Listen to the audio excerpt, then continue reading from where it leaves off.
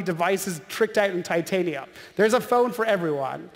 And as Android continues to expand into new screens, like on the wrist and in the car, and on TVs and connected devices, there's increased opportunity for developers to reach users, whether they're at home or on the go. Android Wear. There are now 12 partner brands with iconic watchmakers like Tag Heuer and designers like Michael Kors. Android TV. There are now millions of new Android TV devices growing rapidly with media content and games from the biggest names in the industry. Android Auto. More than 100 car models and stereos have launched, with another 100 on their way by the end of the year. And of course, Google Play. There were 65 billion installs in the last year alone. And I'm just in constant awe of all the amazing apps and services that you're creating that's fueling this.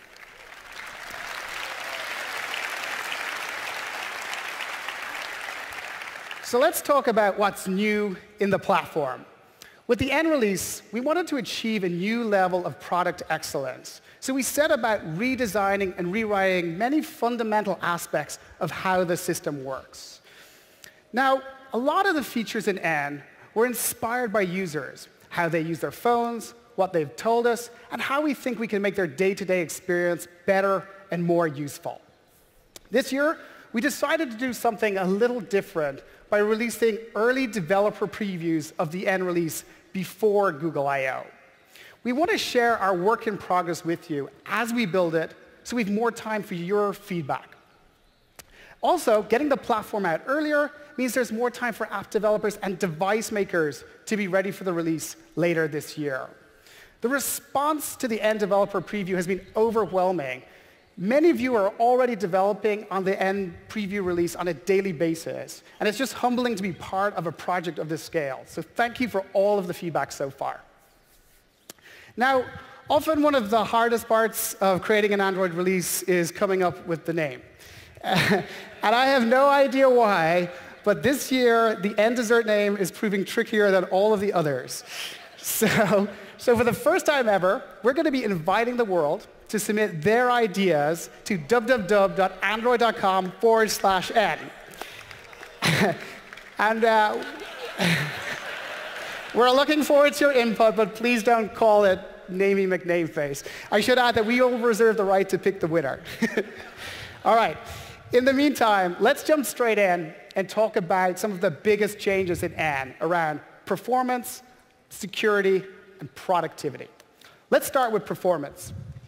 We've improved performance in N in two key areas, graphics and runtime. In recent Android releases, we extended the OpenGL standard to bring advanced graphics capabilities, usually found on desktop and game consoles, to mobile. With N, we're making our biggest leap forward with the introduction of Vulkan. Vulkan is a modern 3D graphics API designed to give game developers direct control of the GPU to produce incredible graphics and compute performance. And we made a concerted effort to work with the industry on Vulkan, so you can use the same APIs and graphics assets and shaders on the desktop as well as mobile. Because Vulkan has a lower CPU overhead than OpenGL, game developers are able to squeeze in more effects per frame while still maintaining a high frame rate. Let's take a look at a Nexus 6P running a new version of the Need for Speed game by Electronic Arts. And there are a bunch of really nice improvements in this version, thanks to Vulkan. You'll notice the beautiful graphics and reflections and materials on the car, thanks to physically based rendering. Also check out the realistic motion blur effect, which is computed for every object at the side of the road. And there's a really nice water surface effect on the road. And the shaders for these are pre-compiled ahead of time and can now run anywhere. So that's graphics performance. We've also spent a lot of effort working on improving the Android runtime. First, we've made major optimizations to our compiler. The compiler in N performs anything from 30 to 600% faster on major CPU benchmarks like Drystone. Second, we've added a new just-in-time or JIT compiler. And JIT compilation means that app installs are much faster, 75% faster in N. So now users can get up and running in your apps much more quickly. And also, because JIT is more selective about which methods it compiles, we're also able to reduce the amount of storage needed for app code by a full 50%. Now, unlike conventional JIT systems, the Android runtime uses profile-guided optimization to write compiled code to Flash for the next time you run the app. So this improves performance and reduces battery consumption. In summary, the new JIT compiler improves software performance, makes installs faster, and reduces the amount of storage you need for apps on your device. Let's talk about another big area of focus for us, security. We designed Android from the beginning with a multi-layered, defense-in-depth security architecture. And Android employs the latest cutting-edge security technologies, things like SE Linux, verified boot integrity, and full disk encryption. With N, we're continuing to strengthen our defenses in 3 key ways. First, N introduces file-based encryption. By encrypting at the file level instead of the block level, we're able to better isolate and protect individual users of the system. Second, we learned the importance last year of hardening the security of the media framework, especially since it's accessing files from anywhere on the internet. So in N, we've split out key subsystems into individual SE Linux protected processes, things like codecs and file extractors. By improving the security of the media framework, we improve the security of the entire device. Third, and this is something that's really cool, N automatically keeps your phone up to date with the latest version of the system software without you having to do anything. Like Chromebooks, new Android devices built on N have two system images. So when an update is available, your phone will automatically download the new system image in the background. So the next time you power up your phone, it will seamlessly switch into the new software image. You're no longer asked for your password when the phone powers up, thanks to file-based encryption and a new feature called Direct Boot. And that pesky Android is upgrading dialog is finally gone, thanks to the new JIT compiler.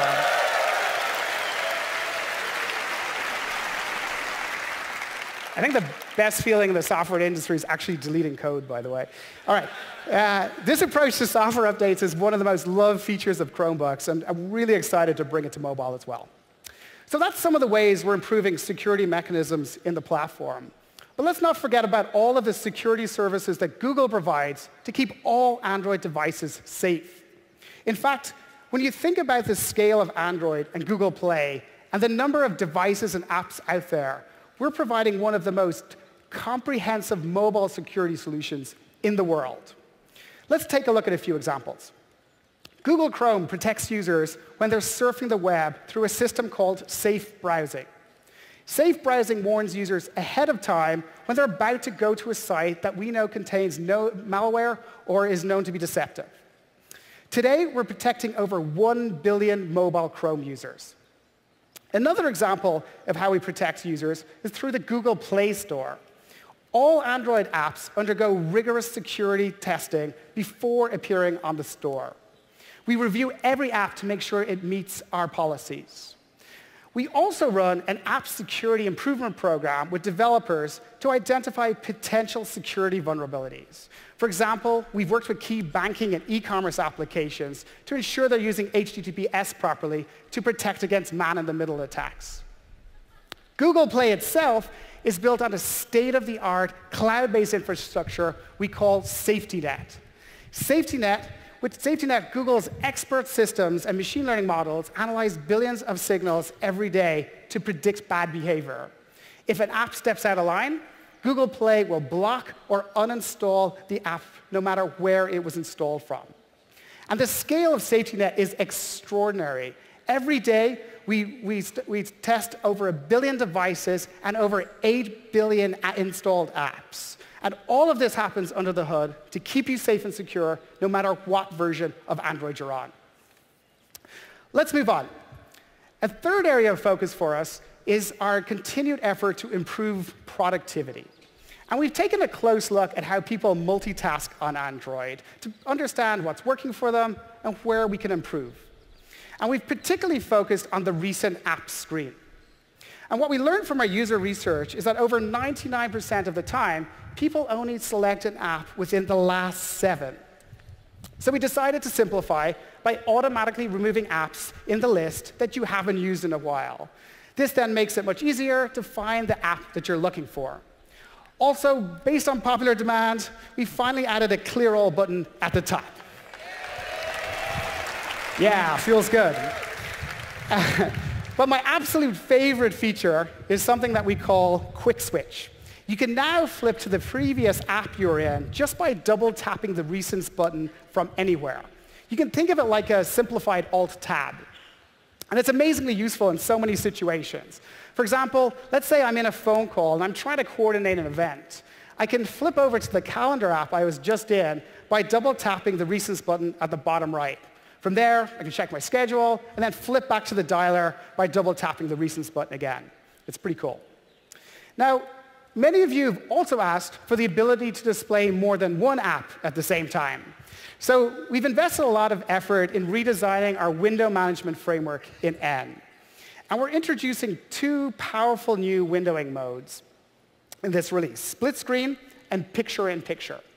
Split screen is designed for tablets and phones, and it's really simple to use. So for example, let's say I'm watching a video on YouTube to learn how to make the best nachos. I can long tap on the Recents button to enter multi-window, and from there launch something like Google Keep, for example. Now I can update my shopping list for ingredients while I'm watching the video. The second mode, picture-in-picture, is designed for Android TV, and it's a great way to let you keep watching something while you perform another task. For example, let's say I'm watching a live TV program on retro gaming, and they're talking about Pac-Man, and I want to see if I can install and play the game myself. I can put the live content into picture-in-picture mode to keep watching it, and then go ahead and perform a voice search for Pac-Man. This will then give me an option to install the game from the Play Store, all at the same time as watching the content. It's pretty cool. Notifications is another area we've worked on to improve productivity in Android. And it turns out that today, over half of the notifications shown on Android originate from messaging applications. So we decided to make some changes to really optimize for this use case. We've added a new direct reply feature, which lets you quickly reply to a message like so. You no longer need to launch the app to fire off a quick response, so it's a real time saver. We've also added a feature to give you more control over notifications. With N, you can long tap a notification to change its visibility. For example, you can block notifications from a given app or set them to show only silently. So now you're able to choose which notifications are important for you. One other area we've worked on to improve your productivity in Android is your ability to express yourself with emoji.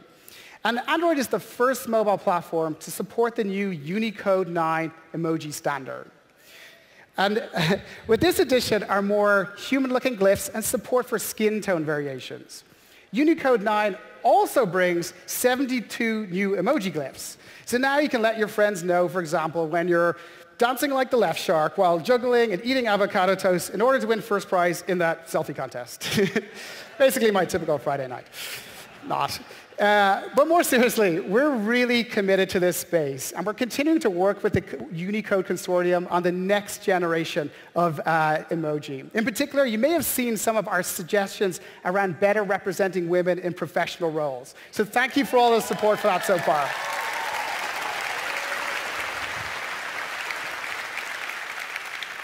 All right, let's wrap up. Android N is the best version of Android yet. I have to say that, but it's actually true. We've made it faster and more performant with the powerful new JIT compiler and Vulkan 3D graphics. We're continuing to harden our security and provide the first truly seamless software update system for mobile. And we're making users more productive with better multitasking, brand new multi-window support, and improved notifications.